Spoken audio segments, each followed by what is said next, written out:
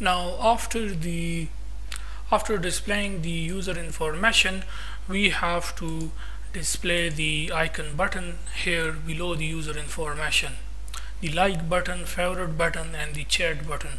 So let's just implement that. So after the user data, first we will add some space of height 14, and then we will start displaying the buttons.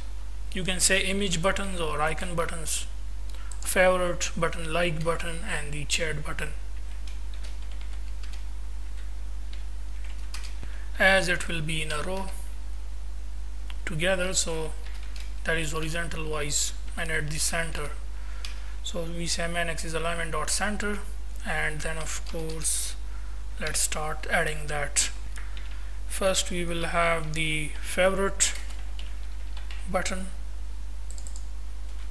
We can add here, that is we will have favorite, then chat, and then of course the like button. Okay, so we can say gesture deductor,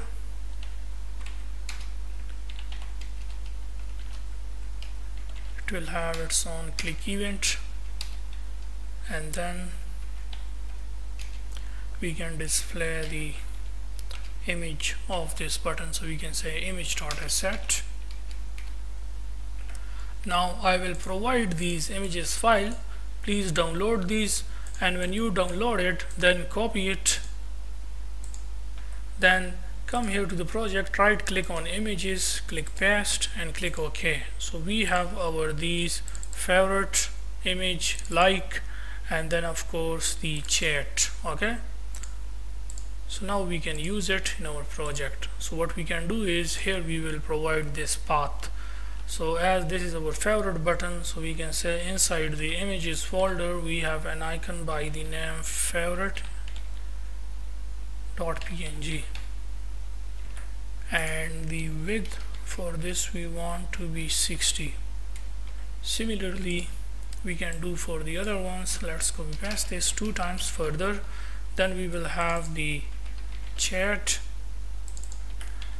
and then like. For the chat, the image is by the name chat.png, and for this the width will be 90, that is a little bit bigger than the favorite image button, and then the like image button. Okay, like.png, the width for this will be same, 60.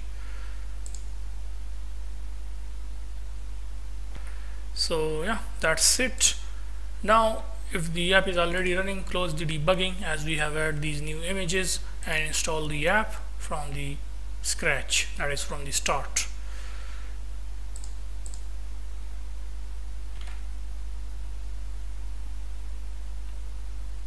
So the app is running now. So these are our buttons. Of course we will add some space between them, or instead of adding space between these 3 image buttons, we can add the as a whole, as you know that it is inside this row widget, all of these 3 image buttons. So we have a property which is by the name main axis alignment dot space evenly, so it will automatically apply even space between them. Now if we check, you can see like this: Julia Smith, Angela Smith, and then we have Isma Marta. So you can see that.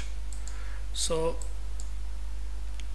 this is all about our user profiles.